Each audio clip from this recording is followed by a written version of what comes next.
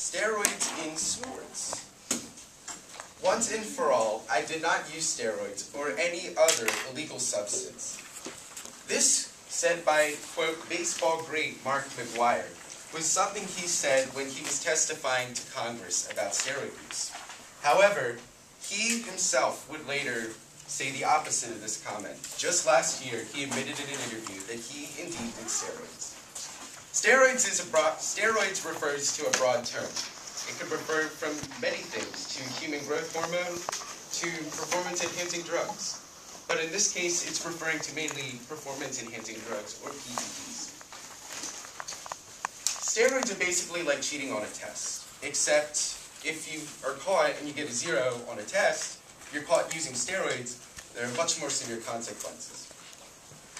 Playing baseball, I have to practice to get better.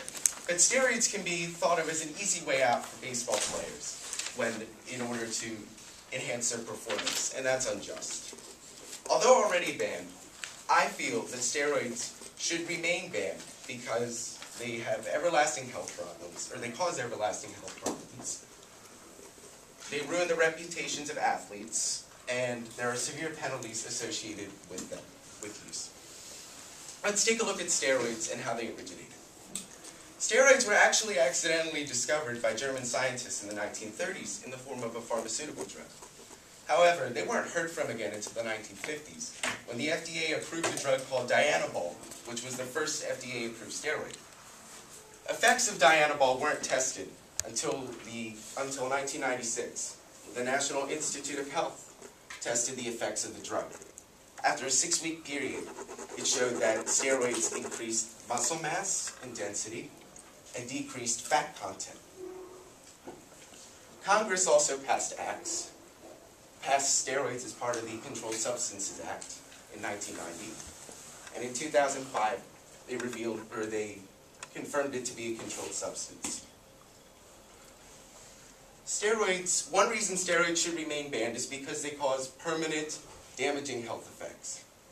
For example, Dr. Harm Kuipers at the University of Limburg discovered that it causes many liver issues, such as cuts, reduced liver excretory functions, which means it can't sort through things as well, which is its job, jaundice, which is pigmentation turning yellow in the skin and eyes, cystic degeneration of the liver, which is basically gradual breakdown, and cancerous tumors. He also discovered that it causes reproductive system abnormalities, such as in males. It causes diminished sperm production, decreased size of the testes, and potential breast development. And in females, it can cause facial hair, an abnormal menstrual cycle, and deepening of the voice. For heart problems, it can increase cholesterol and high blood pressure. It can enlarge the heart, cause heart attacks and cardiomyopathy, which is basically heart disease. In terms of mental and psychological, it can cause aggression, violent actions, sleeping disorders, anxiety, paranoia, and hallucinations. And people can also develop a dependence on the drug, which can lead to depression, suicidal thoughts or actions, and/or mood changes. In addition, steroids can also cause type 2 diabetes, various types of cancer, and thyroid issues. These are just among the endless possibilities that steroids can cause in the body, all harmful. However, while steroids are linked to bad physical health, some people consider the actions, players using them in sports, to have a greater impact on society. Another reason why steroids should remain banned in sports is because they tarnish the reputations of athletes who are so well respected in their sports. For example, take a look at Mark McGwire, the speaker of the quote I mentioned earlier. McGwire was the St. Louis Cardinals first baseman throughout the late 1990s, and he, along with Chicago Cubs right fielder Sammy Sosa, were among the best power hitters of their time. They both used steroids. In addition, according to Health News Digest, Roger Clemens, the all-time Cy Young Award leading winner, which is the pitching award in baseball, he won 7. He also used steroids. Even in cycling there's a presence, especially in the Tour de France. Floyd Landis and Alberto Contador Two of the winners of the Tour de France in the past 5 years both tested positive for steroids, and Floyd Landis actually had his title revoked. Even Lance Armstrong, pictured here, was tested positive to have used steroids back in 2009 during his comeback attempt. This just shows that, and after this, all of them were shunned by the public. This shows that, aside from a physical impact, the impact's also negative on people's minds. They see these athletes as role models, and when they take the walk of shame, it just crushes them. There's no induction into a Hall of Fame that's very likely, especially in baseball. It's very possible. But actual penalties that are associated with this can be much worse. The third reason why steroids should remain banned in sports is because there are penalties that are easily avoidable. For example, ESPN published an article on the MLB, Major League Baseball's policy on steroids. Originally, they only issued a 10-game steroid ban, or a 10-game ban for a first use of steroids. But after a couple of years, they decided to up that first use penalty to 50 games. Then, for a second use, 100 games. And then on a third use, a lifetime ban from baseball, which, on the former policy, was only after a fifth use. This shows that baseball is cracking down on steroid users and making sure that there are none of them in baseball.